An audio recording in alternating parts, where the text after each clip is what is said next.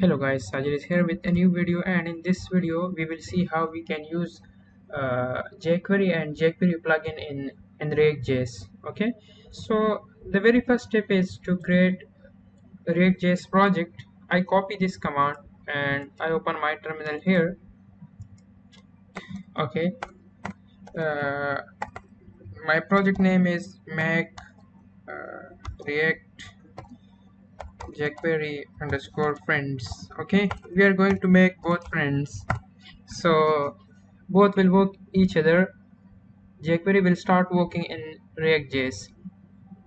This will take some time, that's why I pause the video. Okay, so as you can see, the project is created. Now I go to this project and sorry, yes, and now I open this project in VS Code. Okay, so I start this project.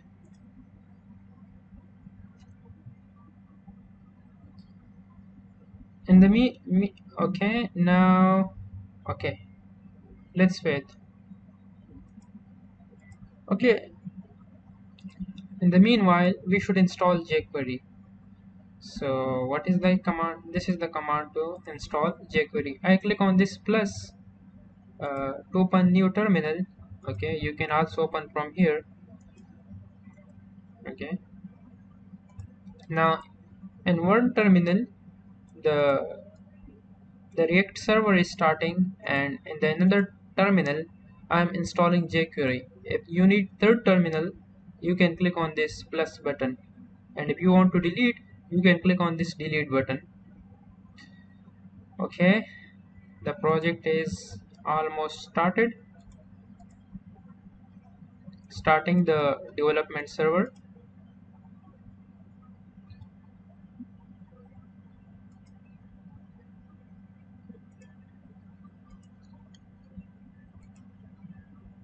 Okay, it is started now. So you can see this is the app.js file which you can see in the browser.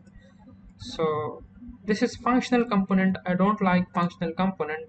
I mostly use class-based components. So this is my class-based component, and I write some code here. Input let's say dot class name is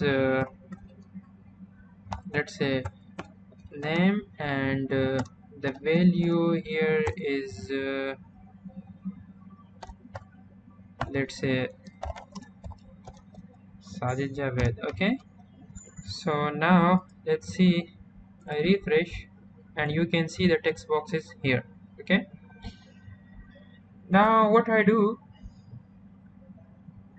mm, jQuery is installed or not. Okay, it is still installing, so I think we should wait, but we will write our jQuery code in component did mount method. Okay, I hope you already know this method. This is life cycle hook or life cycle method. Here in this method we will write our jQuery code. We should wait until jQuery install. Okay, as you can see the jQuery is installed. So now what I do, I import jQuery, sorry, from jQuery. Okay,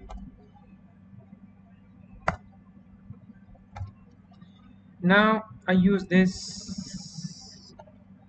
Okay, I test that it is working or not. Okay, so how I can test? First I use I select this input. Okay, so the name. Okay, this is the selector, and then I want to see the value. Okay, if the value is logged to the console, then this means that it is working. If not, then this means that it is not working. Okay, so I first open the terminal, and yeah, it's working already, you can see. Okay, so this means jQuery is working. The next step is to install this plugin. Okay, this is the jQuery plugin which I will use in this video, just to show you how we can use jQuery plugin in the Reactjs. So I copy this, and I hope this will install very quick. Why not pasting? Let me copy it again. Okay,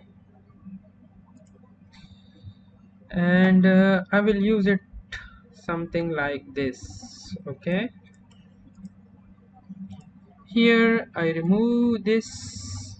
Okay, I also change, my text box. Okay, this is the HTML code which I will use.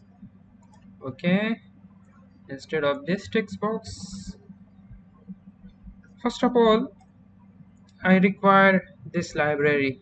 So how I can require this? I just write this. Okay, I will do like this: required,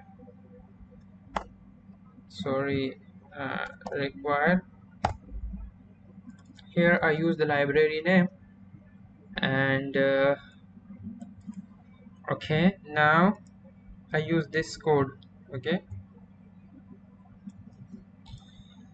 here instead of this. And what is my selector? Okay, what is the input field name? The name is time. So I format the code, and let's see it is working or not. It is saying jQuery is not found. Even it is, the jQuery is available as dollar sign, but I want to make it available as jQuery also. Okay, now this dollar sign, which is actually storing jQuery, this is also available as jQuery, you know capital Q. Let's see. Yes, it is working now. So I select time, I select uh, you know 14, then I select 30. So you can see this is the time. Okay, I select 10, I select 50, so you can see this is the time. Okay, so you saw how we can create Reactjs project, then how we can install the jQuery, how we can import jQuery, how we can install the jQuery plugin via npm, how we can import the plugin, and how we can use the plugin in component did mount function. Okay, so very easy method, and now you can use any jQuery plugin like this. Okay, and sometime you also need to make this variable globally available. This is small q, this is capital Q. Okay, if you don't know what is this syntax, then let me show you. Window dot variable jQuery. So